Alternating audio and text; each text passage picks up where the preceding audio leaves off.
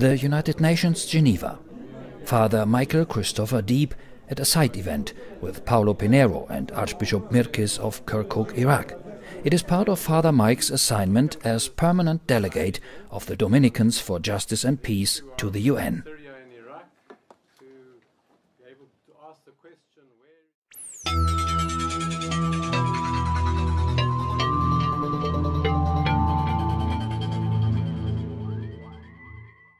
By our being in the UN, we wanting to continue to challenge the ways in which people are thinking about things which are often in a very narrow concept of their own national interests, their own local interests, their own tribal interests, etc.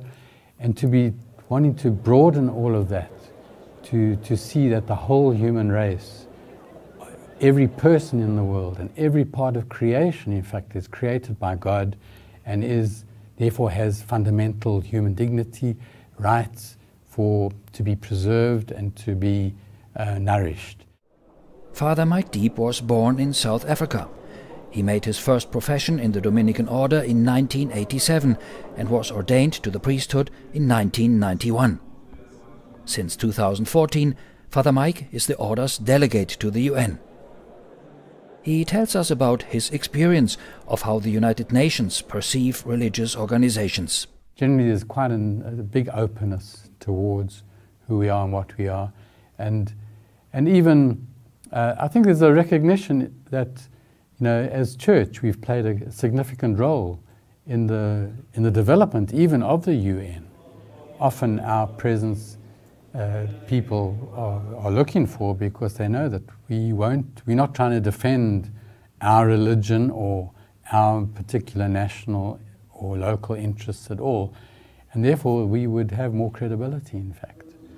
We have certainly contributed to many discussions that have eventually borne fruit, and we could point to things like the death penalty, issues, for example, of indigenous people who have been marginalized and who have not been responded to in South America. We've also been trying to engage with the issue, for example, of what's going on in Iraq. This is a blight on the whole international community.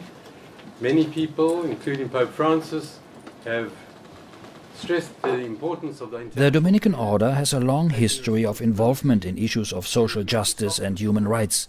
In the 16th century, Dominican philosopher and theologian Fray Francisco de Vitoria developed a new approach about international law. And we could even say one of the founders, therefore, of the UN concept. And he's recognized in New York, in the grounds of the UN in New York. There's a statue of him there, and in Geneva, one of the main halls of the council chambers in the Geneva UN office is called the Francisco de Vitoria Hall.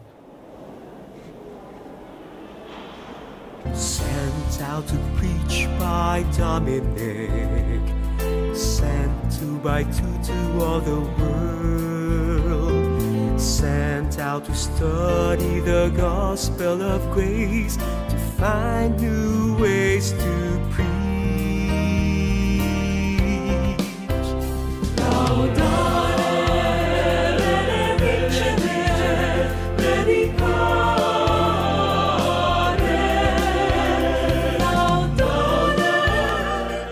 It seems that both forums in which Father Mike engages have this in common.